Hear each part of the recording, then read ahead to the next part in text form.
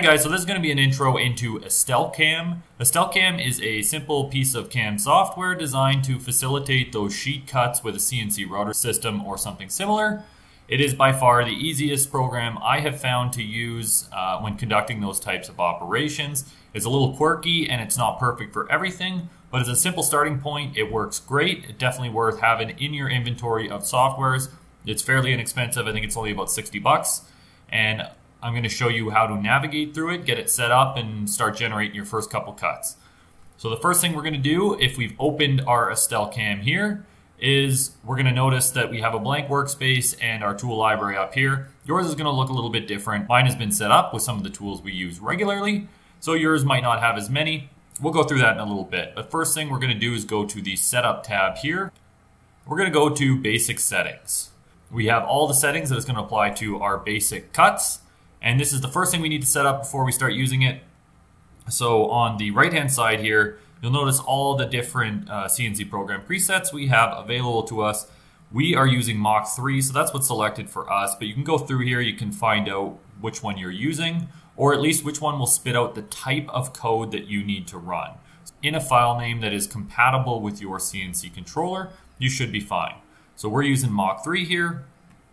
On the left-hand side, we have some just basic settings as far as your preferred language, your length of DXF import. I leave this at ask each time. When you're creating those DXF files, if you're doing it in millimeters or inches, or you're flipping between the two, when you import that file, if you have this set to ask each time, it's going to ask you what unit that you've made the file in, and you'll just tell it for each individual file. If you're always working in a specific unit, you could certainly just enter that here. It won't bother asking you. Just be aware of that. When you import something different, it might not come in at the right size. Likewise for your STL import, that's for doing some of those 3D mill jobs. And here we have the length of unit that your CNC controller is going to use. So make sure that's set correctly, because this is how it will interpret that data that comes in. The length of unit in ESTLCAM, which is going to be your operating unit when you're inside the workspace area. The feed unit for the CNC program, likewise with the length of unit, this is the feed rate that your CNC controller understands. And then a feed unit in ESTLCAM, so this can be different if you prefer to operate in inches per minute as opposed to millimeters per minute. Your clearance plane, which is going to be the height that the tool starts and ends the cuts at, or the height it uses when it's traveling in between cuts. The milling direction, which is your climb or conventional milling strategies, or your Z-axis origin, which can either be the top of the workpiece or your machine bed, again, depending on how you typically operate. And then your CNC program start and end, which is going to be where it starts the cut and where it ends the cut. So once you've set all that up, you're going to click OK. The next thing we're going to do is go to the View window, and we're going to go to Work Area. So this is where we're going to set up what our work area looks like in ESTLCAM. So when we bring in a file, a DXF file or an STL file, it's going to apply it to that size of work table we have available to us. So it's important to get this set up right, so you can make sure that when you're laying out your parts, they're going to fit on the machine and you're going to be able to do what you want to do. So enter that in based on the size of your table and click OK. So before I import a file here, I'm going to just run through our little tool window over here. You should see this up in the corner. If not, if something happened and it's gone, you can just go to your view, the tool list, or F1, and it's going to bring it back up. So here's where we're going to enter in the tools that we're using. I have more than you will have here because we use this program. But say I was entering my 1/4 inch end mill, I will name the tool there, and then I'll go through the various columns and set it up. So everything happens within this window. The first column is your tool diameter. Second column is the maximum step down that you're allowing it to use. The angle of entry for the cut is in this column here. And at 90 degrees, that means it's just going to come straight down. If you want more of a ramp entry, you could set it for 45 degrees or something like that. Next, we have our feed rate in the X and Y direction. We have our feed rate for the Z direction, our spindle speed. We have an overlap here. So if you're doing some face milling on a part and you're going to be doing a lot of lateral passovers, you can set the percentage that the tool will step over in between passes. The maximum you can set is 90%, which means there's going to be a 10% overlap between those passes. And then the last column here, we just have the angle of the end of the tool. So this is pretty much just for setting up your chamfering tools. Every other tool will have 180 degrees entered as its value. If you have an engraving bit like we have down here, we have a 30-degree engraving bit. That number is set to 30 degrees. As it's pictured here, it's just the angle between those two cutting faces. But for everything else, it's going to be 180 degrees. So next, I'm going to open a file, and we're going to get started with that. So I'm going to go to File. I'm going to go Open. I'm going to navigate to my file. I'm going to click Open. And I'm going to get this unit request window pop up. As I said, because we have it set to Ask Later, every time we import a file, it's going to ask me what the unit dimensions are. In our case, it's inch. So we're going to leave it at inch, and we're going to click OK.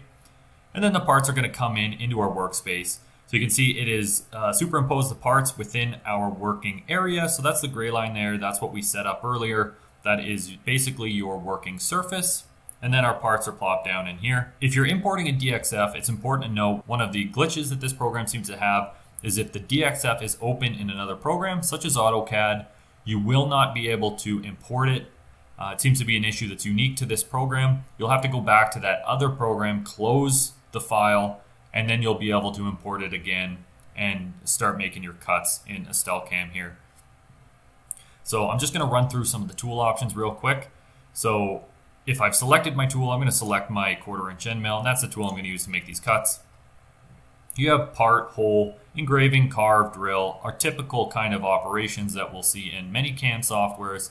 This one's simplified it quite a bit. So I can just click my part, and I could say this is a part, click that, and it's already generated my tool path with the appropriate offset. I'm going to get a window down here that's going to give me some options.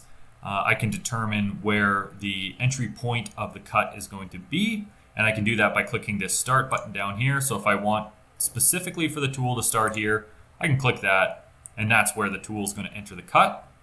If I want it to lead into the cut, I can click the next one over, and I can click there, and I'll click from where I want it to lead in. And now it's going to do my plunge right here, and then it's going to lead into the cut and complete that perimeter. So those are a couple of our entry strategies. We also have over here, we have a holding tab where we can set some tabs along the perimeter so that as it's cutting it, it will leave some material behind to make sure that piece doesn't float away when it wraps up that cut. So up here we have all our cutting parameters specific to this cut. So that starts from the top, we have tool path depth. So if I leave this at Ask Later, it's going to default at Ask Later. When I go to generate my code, I'm going to receive a prompt that's going to ask me for the thickness of my material, and whatever I enter in there will be applied to all the cuts that are set to toolpath depth, Ask Later. However, if I want to change that, if some of these are channels and they're not going all the way through, I need to specify the depth of those cuts. So if this was going to be a channel, I could specify that cut at say 4 millimeters deep. And now it's not going to ask me for that depth later. It already knows it's 4 millimeters. And then any other cuts that I leave at the Ask Later, it will apply whatever value I enter into those. So that's pretty much just for doing pockets and channels and things of that nature. So the next box down is going to be the machining order. So this I can use to designate a specific order of operations I want it to complete my cuts in. It will default to automatic, which means that it will determine sort of what the best path is to conduct all these cuts. I find its logic a little bit goofy sometimes. If you were particular about it, you might set the machining order, in which case when you're in this window setting up the parameters for your part, you'd give this a numeric value. So I might just go 1, and the lower that value is, the higher the priority. So a 1 would mean that this gets milled first, and then I'll go through and I'll do a 2 and a 3 and a 4, or I could have a group of 1 and a group of 2s. Whatever works, but that's where you'll set that. Below that we have our holding tab length and holding tab height. As you remember, we put in those holding tab locations. We can specify the specific size of those. And those are the main boxes you're going to need to pay attention to for now. So if I'm happy with this cut, I'm going to move on. I'm just going to close this. I'm going to look at the next one, which is going to be hole. So I'm going to click that, and I'm going to pick one of my holes. I'll pick this guy. So now you can see it's generated a tool path offset to the inside of that DXF line as opposed to the outside. That is the fundamental difference between parts and holes. And I get the same sort of entry fields as we saw before. So I got my toolpath depths and my machining order. I got the same sort of tabs down here where I can change the entry strategy for the part. I also have some other buttons down here like pocket.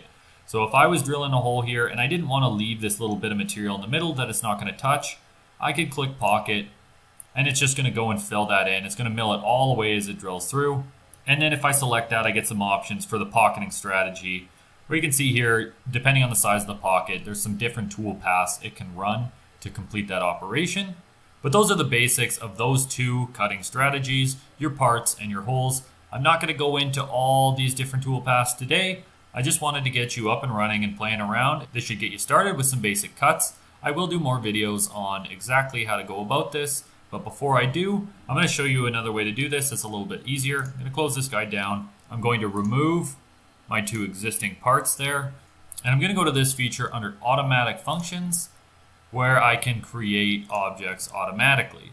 So it's going to give me some entry parameters here where I can limit the size of part it's going to try and create. But basically it's going to go through and determine what's a part and what's a hole, and it's going to generate all those for you so you don't have to go through and automatically select everything. So I'm just going to leave all this the same. I'm going to go OK. And you can see it sort of figured it out. These are holes, these are parts, and it saved me a bunch of time in trying to manually select those. You might have to go through and tweak some things, but other than that, should be good to go. That's sort of it for the overview on how to set this up, get parts in, and start making your cut lines. I'm going to show you one more thing, and that is how to turn this into code. So first things first, we can go to our preview here, and we're going to get a simulation on what that process is going to look like. So I'm going to click that. And as you can see, as I had mentioned, if you designate Ask Later, it is now asking us what the thickness of our material is. So I'm going to enter that. If I'm happy, I'm going to go OK. And there we go. It's got all our tool paths figured out. It's got a rough time frame and all the individual operations. And then if I'm happy with that, I can click OK. And I can actually post this somewhere where I can use it. So I will go File, Save CNC Program. I'll click that and I will save it to my flash drive, and I'll be good to go. So thanks again for watching. I will do more videos going more into depth on some of these features, but that should get you up and running.